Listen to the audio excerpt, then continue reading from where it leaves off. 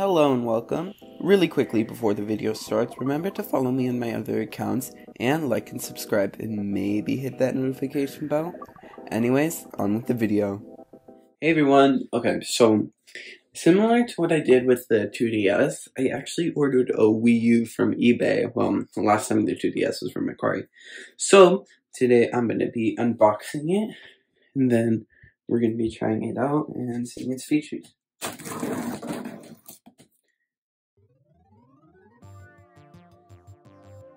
Okay, so this is the Wii U. I ordered this for around $165 in total on eBay, and I've seen worse prices, so I think this was pretty reasonable.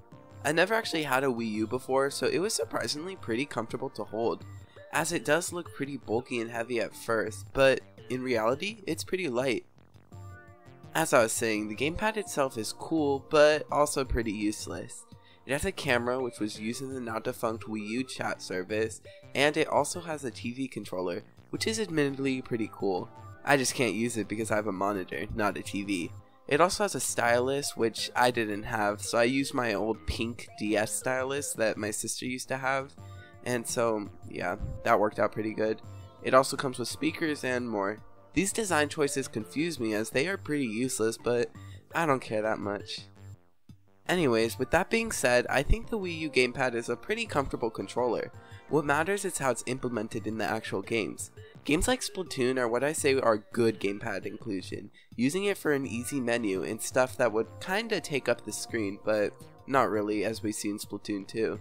But other games like Mario 3D World really throw me off, because the game is both playing on the TV and the gamepad. That's just a confusing decision, as it can get pretty distracting. Apart from that, the console itself is really nothing to run home about. It's pretty simple, just a more rounded Wii. The games themselves are also pretty good. The virtual console selection is great, including so many rare games at cheaper prices. I've been enjoying my time with Metroid Prime Trilogy so far, and the Wii U games themselves.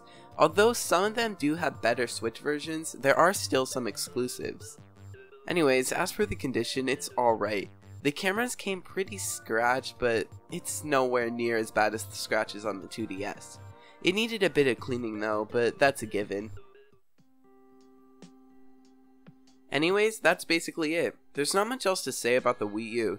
The most valuable thing about it are the rare games included, but the eShop will close soon, so if you want these games, get them now. I'm pretty excited to also collect the exclusive Wii U games now. Xenoblade X will definitely be sought after by me. Anyways, the Wii U may have been a failure, but I give it 1 thumbs up for being pretty good. Also, the gamepad is way more comfortable than the Switch. Fight me. Okay, that's it for the video. I've been having a rough last few weeks with asthma and now COVID. I am starting to recover now, and hopefully I'll get negative by the end of the week. Anyways, I'm mostly happy that I can keep a good upload schedule, and yeah, thanks for watching. I have no idea what my next video will be. It might be a retrospective, quickly made, but I don't know.